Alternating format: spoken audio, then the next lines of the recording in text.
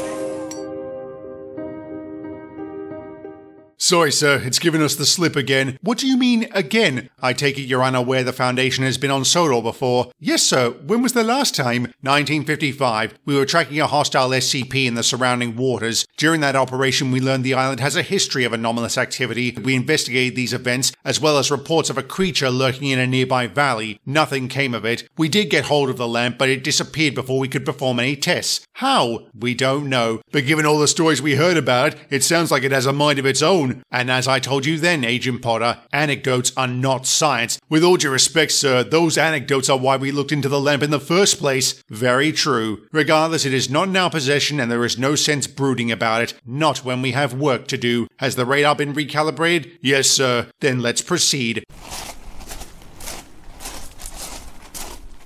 I once heard a D-class describe insanity as doing the same thing over and over again, thinking things will turn out different. I sometimes wonder if science is just organized insanity. It may well be, but Dr. Pierce is right that perseverance is important. It's how I was able to discover Atlantis. I'm sure we'll find the lamp eventually. I wonder where it is. Wherever it needs to be.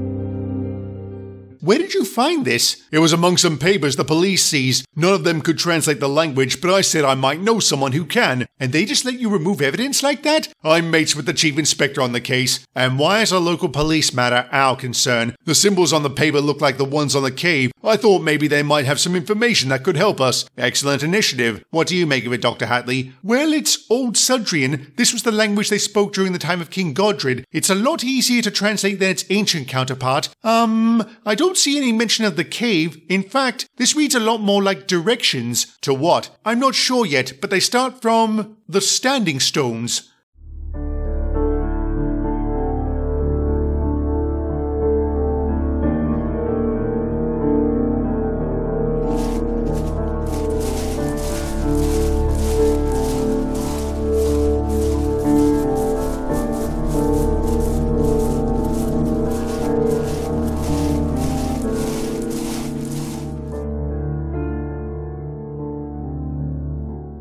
This is where they stop, and the text gave no clue what might be here? No, sir, none. Maybe it's King Godred's treasure. I doubt that. There's only one way to know for sure. Start digging.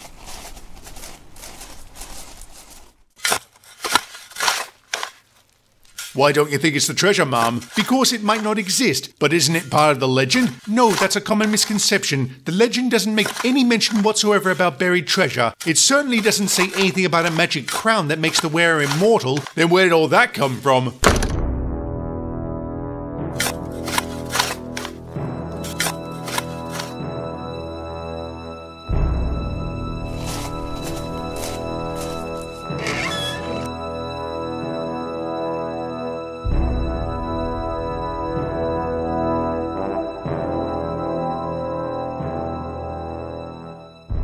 Are you sure the treasure doesn't exist, Dr. Hatley? Even if it does, there's no way it would consist entirely of diamonds, South African diamonds no less. My parents were jewelers. They also told me a story about how a large shipment was stolen during the Second Boer War. Do you mean the Great Diamond Heist, sir? You think this could be it? I do. If so, the question becomes how they came here. The map also raises some questions. I've held a lot of ancient papers in my time. By the feel alone, I can tell it isn't all that old. Maybe a few decades at most. But who would know this much old Sudrian? And why would they use it? Perhaps as a code. If I hid something valuable, I'd make sure I was the only one who could find it. Using a dead language sounds like a good idea to me. Indeed, these diamonds will prove very useful. I've been petitioning the Foundation to construct a new facility on Sodor, something more suitable than an aging wartime fort. They've always denied my request for budgetary reasons. I suspect that won't be a problem now. Does that mean the matter is closed, sir? Not quite. My curiosity has been piqued and my instincts tell me we should press this further. I want you to speak to the man who had that crate of documents on Earth, see what he knows about the diamonds and the map.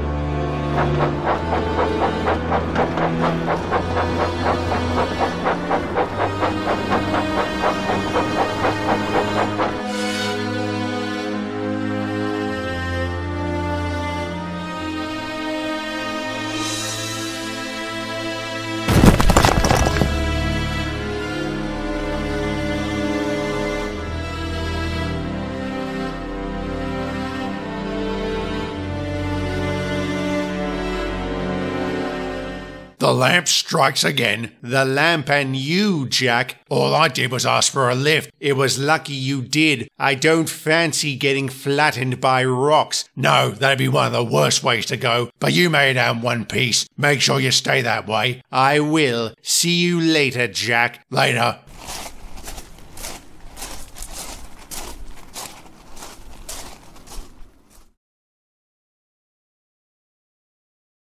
Is something wrong, Stanley? I just had a feeling of deja vu. I was somehow reminded about a friend who was killed on the Western Front. Was this the fellow you talked about back on the MSR? The really lucky engine? What was his name again? Corporal Kyle Proteus.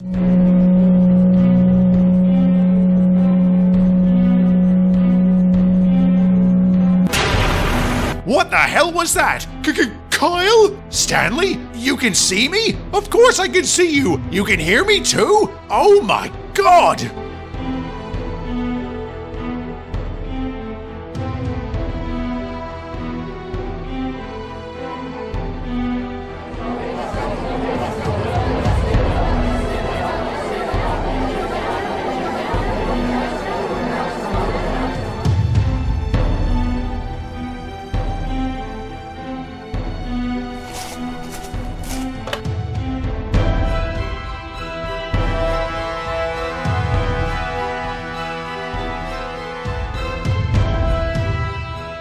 You're absolutely sure? Yes, sir. We amnestized everyone. What about this engine? You said he disappeared after you picked up the lamp? Yes, sir. So I set it back down, said his name, and he came back. I picked up the lamp again, and poof, he was gone. I feel like a prat for doing that. You shouldn't. That was good science. Well done. But why were you even there? We spoke to the man as instructed. His father was one of the Boers who stole the diamonds. He then ripped off his comrades and fled to Sodor. After he died, he willed them to a friend of his, a fellow named Jackson Bailey. I gather his son was not content to let that happen. No, sir, he had his thugs track him down, but he gave them a thrashing. They were able to steal the map, which he was carrying at the time, but they were never able to read it. Does this Mr. Bailey have a background studying languages? He doesn't have much of a background, sir. It seems everyone knows of him, but can't say anything about him except that he's a hard man to fight and find. Still, we were given a lead that led us to Sudwin. Lucky we followed it. Indeed. Let's see if our luck continues. Corporal Kyle Proteus?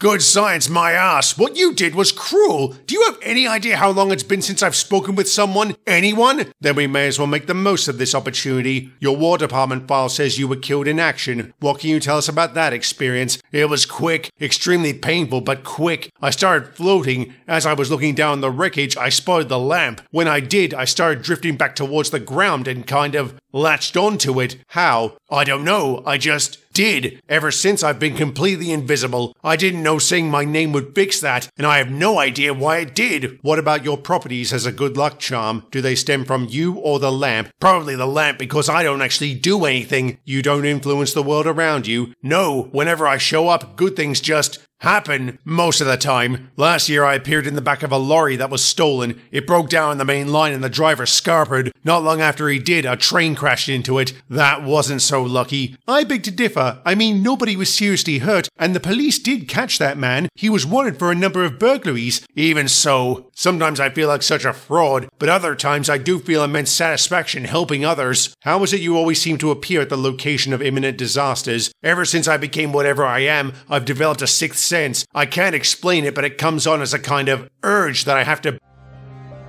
What is it? The urge. It's coming on. I have to go. We're not quite done. Sorry, but I can't ignore it. I have to be somewhere. Do you expect us to carry you there? No, I don't.